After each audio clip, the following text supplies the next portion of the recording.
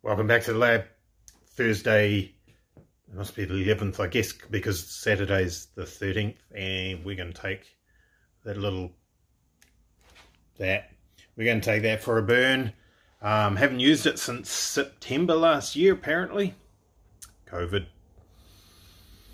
Anyway, so we're going to do that. That'll be fun. I'll talk about that in a second, and we'll have a look at this Gloria thing here.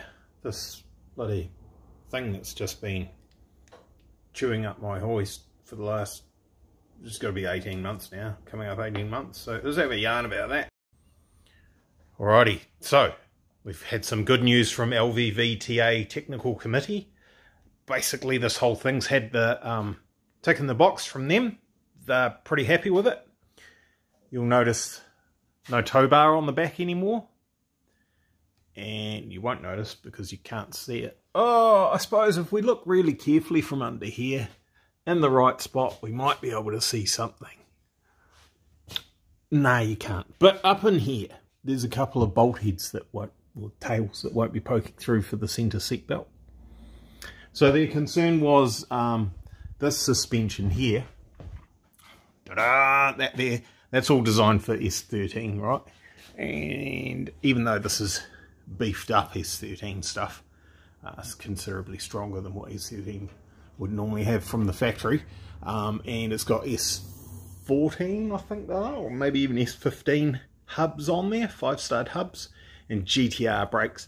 They were concerned that this stuff here was designed for a car that was a lot, well, not a lot, that was lighter than the Gloria. So that thing there's 1450 kgs or thereabouts, and Sylvia's whatever, look on the internet and see 1200 or whatever they are, something like that, maybe a bit more, 1300, probably an S15 Sylvia's probably going to be quite heavy, maybe 1400 anyway. Not arguing with them, not debating the fact, but that's what they decided was that stuff there.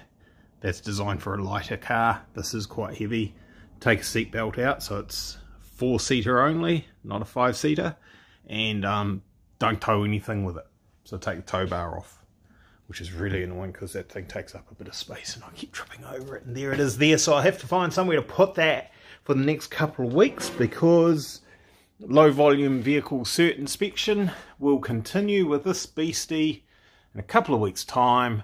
Hopefully we've got everything lined up and he's going to go, yeah, that's cool, and we get a little tag for it, and away it goes. The owner takes it away, and we'll be good. We can get on with some other things. I do have something planned while we wait for that. But anyway, so round 2 of NZ Superlap series, that was happening, yeah, let's say 2 weeks ago or 3 weeks ago, whatever it was, and I was kicking myself not being there. I don't particularly like Pukekohe, and I haven't made that a secret.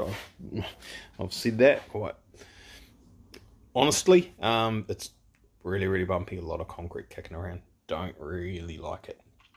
But I was still sitting here at home thinking, this thing here, which is now all clean and shiny, as you can see, this should be on the racetrack, and it wasn't. And I was tempted to put it on trailer and bowl on up there on the Sunday morning and try my luck and see if I could enter. 9 o'clock that night, the government announced we went into another lockdown for a week or whatever it is. That's mostly sorted out, and the round was split in 2, so it's round 2.5 we're calling it. That is happening on the 13th, and so I've entered that. In fact, I've entered the season. So we'll be running that in round 3 and round 4, subject to COVID, subject to not breaking it, subject to all other things, but that's the plan at the moment. So I've done a couple of tiny little itty bitty tweaks. I was going to make some new ramps for the trailer, and I measured up the front here, the clearance here, and I was just sussing out what the issues are, where it's hitting and all that, and I realised this corner here was different height to that corner over there. Something to do with bashing it into the wall on skid pan, I think. So this has all been, that corner of the guard, that's aluminium, not carbon fibre, which is, again, winning here. That's been all taken off, fake carbon fibre stripped off it, cut with the angle grinder, re-welded, to get it all in the right position. Pukekohe is quite a fast track. Aerodynamics are relatively important. Whether the stuff even works or not, who knows, but it looks like it should.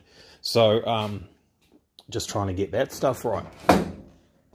Now in here we still have a blue V bottle as our breather for our front diff and our transfer case. I'm sure some people will hate that.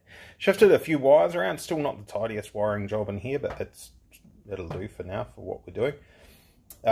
Great big massive earth cable has been removed, and you can see there's now just an earth tab on there.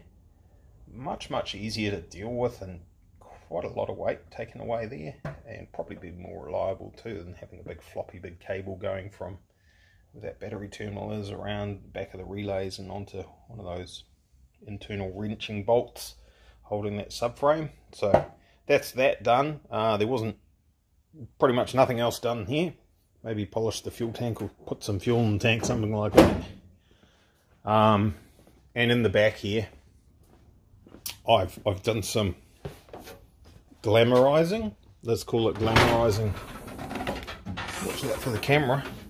Our cold air cans, yeah, paint cans they are. They're not second handies though, they're brand spanking new. Bought specifically to do this, but so they're now wrapped in heat resistant gold foil. Hey, if you're going to do something, you might as well give it the best chance of working, eh? And look, I fixed the scratches on our blow off valve there. They had some scratches, so I reconditioned that. Doing heaps. So that's it. This will be on the trailer tomorrow night, and off to Pukekohe. We'll see how we can go. Now, the theory is, practice is often different to theory, but the theory is that whatever your time is at Hampton Downs, take about 7 seconds off that, and that's what you're going to do at Pukekohe with the big straight, which is what we're running. So 110.69 at Hampton Downs. If theory follows through into practice, that's 103.69. Maybe I would be quite that brave. 104, 105, something like that, which is around win. But somebody else might turn up with a faster car, and or this car might not work properly, or I might not be brave enough. So we'll find out. Right, that'll do. Real short video today. So I should have some action for you on Monday, Tuesday. All right, cheers, boy.